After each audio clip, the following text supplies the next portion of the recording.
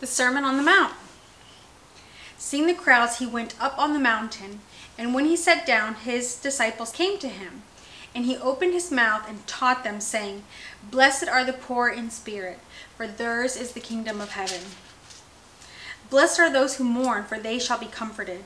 Blessed are the meek, for they shall inherit the earth. Blessed are those who hunger and thirst for righteousness, for they shall be satisfied. Blessed are the merciful, for they shall receive mercy. Blessed are the pure in heart, for they shall see God. Blessed are the peacemakers, for they shall be called sons of God. Blessed are those who are persecuted for righteousness' sake, for theirs is the kingdom of heaven. Blessed are you when others revile you and persecute you, and utter all kinds of evil against you, falsely on my account. Rejoice and be glad, for your reward is great in heaven, for so they persecuted the prophets who were before you.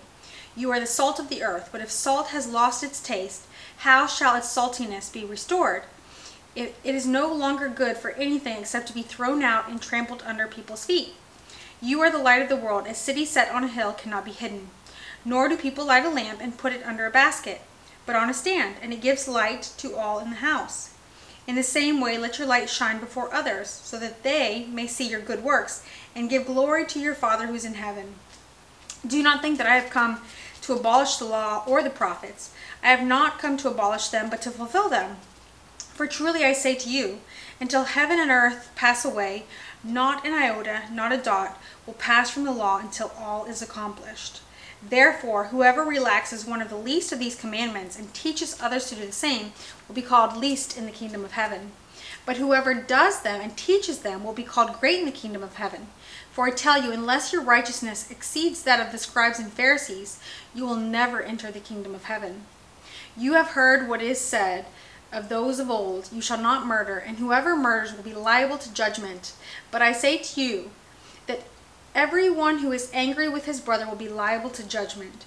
Whoever insults his brother will be liable to the council, and whoever says you fool will be liable to the hell of fire. So if you are offering your gift at the altar, and there remember that your brother has something against you, leave your gift there before the altar and go. First be reconciled to your brother, and then come and offer your gift. Come to terms quickly with your accuser while you are going with him to court, lest your accuser hand you over to the judge, and the judge to the guard, and you be put in prison. Truly I say to you, you will never get out until you have paid the last penny. You have heard it was said, you shall not commit adultery. But I say to you that everyone who looks at a woman with lustful intent has already committed adultery with her in his heart. If your right eye causes you to sin, tear it out and throw it away. For it is better that you lose one of your members than for your whole body to be thrown into hell. And if your right hand causes you to sin, cut it off and throw it away. For it is better that you lose one of your members than your whole body go into hell. It was also said, whoever divorces his wife, let him give her a certificate of divorce. But I say to you that everyone who divorces his wife, except on the ground of sexual immorality, makes her commit adultery. And whoever marries a divorced woman commits adultery. Again, you have heard that it is said to those of old, you shall not swear falsely, but shall perform to the Lord what you have sworn. But I say to you, do not take an oath at all, either by heaven, for it is the throne of God, or by earth, for it is his footstool, or by Jerusalem, for it is the city of the great king. And do not take an oath by your head, for you cannot make one hair white or black. Let what you say be simply yes or no. Anything more than this comes from evil. You have heard that it was said, an eye for an eye and a tooth for a tooth. But I say to you, do not resist the one who is evil. But if anyone slaps you on the right cheek, turn to him the other also. And if anyone would sue you and take your tunic, let him have your cloak as well. And if anyone forces you to go 1 mile, go with him 2 miles. Give to the one who begs from you, and do not refuse the one who would borrow from you. You have heard that it was said, you shall love your neighbor and hate your enemy. But I say to you, love your enemies, and pray for those who persecute you, so that you may be sons of your Father who is in heaven. For he makes his sun rise on the evil and on the good, and sends rain on the just and on the unjust. For if you love those who love you, what reward do you have? Do not even the tax collectors do the same? And if you greet only your brothers, what more are you doing than others? Do not even the Gentiles do the same? You therefore must be perfect as your heavenly Father is perfect. Beware of practicing your righteousness before other people in order to be seen by them, for then you will have no reward from your Father who's in heaven. Thus, when you give to the needy, sound no trumpet before you, as the hypocrites do in the synagogues and in the streets, that they may be praised by others. Truly I say to you, they have received their reward. But when you give to the needy, do not let your left hand know what your right hand is doing, so that your giving may be in secret, and your Father who sees in secret will reward you. And when you pray, you must not be like the hypocrites, for they love to stand and pray in the synagogues and at the street corners, that they may be seen by others. Truly I say to you, they have received their reward. But when you pray, go into your room and shut the door and pray to your Father who's in secret. And your Father who sees in secret will reward you. And when you pray, do not heap up empty phrases as the Gentiles do, for they think that they will be heard for their many words. Do not be like them, for your Father knows what you need before you even ask him. Pray then like this: Our Father in heaven, hallowed be thy name. Your kingdom come, your will be done on earth as it is in heaven.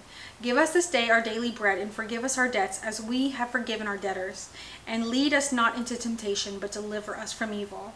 For if you forgive others their trespasses, your heavenly Father will also forgive you. But if you do not forgive others their trespasses, neither will your Father forgive your trespasses. And when you fast, do not look gloomy like the hypocrites, for they disfigure their faces, that their fasting may be seen by others. Truly I say to you, they have received their reward. But when you fast, anoint your head and wash your face, that your fasting may not be seen by others, but by your Father who is in secret. And your Father who sees in secret will reward you. Do not lay up for yourselves treasures on earth, where moth and rust destroy and where thieves break in and steal. But lay up for yourselves treasures in heaven, where neither moth nor rust destroy and where thieves do not break in and steal. For where your treasure is, there your heart will be also. The eye is the lamp of the body, so if your eye is healthy, your whole body will be full of light. But if your eye is bad, your whole body will be full of darkness. If then the light in you is darkness, how great is the darkness? No one can serve two masters, for either he will hate the one and love the other, or he will be devoted to the one and despise the other. You cannot serve God and money. Therefore I tell you, do not be anxious about your life, what you will eat or what you will drink, nor about your body, what you will put on. Is not life more than food, and the body more than clothing? Look at the birds in the air. They neither sow nor reap, nor gather into barns, and yet your heavenly Father feeds them. Are you not of more value than they? And which of you, by being anxious, can add a single hour to his span of life? And why are you anxious about clothing? Consider the lilies of the field, how they grow. They neither toil nor spin. Yet I tell you, even Solomon in all his glory was not arrayed like one of these. But if God so clothes the grass of the field, which today is alive and tomorrow is thrown into the oven, will he not much more clothe you, O you of little faith? Therefore do not be anxious, saying, What shall we eat, or what shall we drink, or what shall we wear? For the Gentiles seek after all these things, and your heavenly Father knows that you need them all. Seek first the kingdom of God and his righteousness, and all these things will be added to you. Therefore do not be anxious about tomorrow, for tomorrow will be anxious for itself. Sufficient for the day is its own trouble.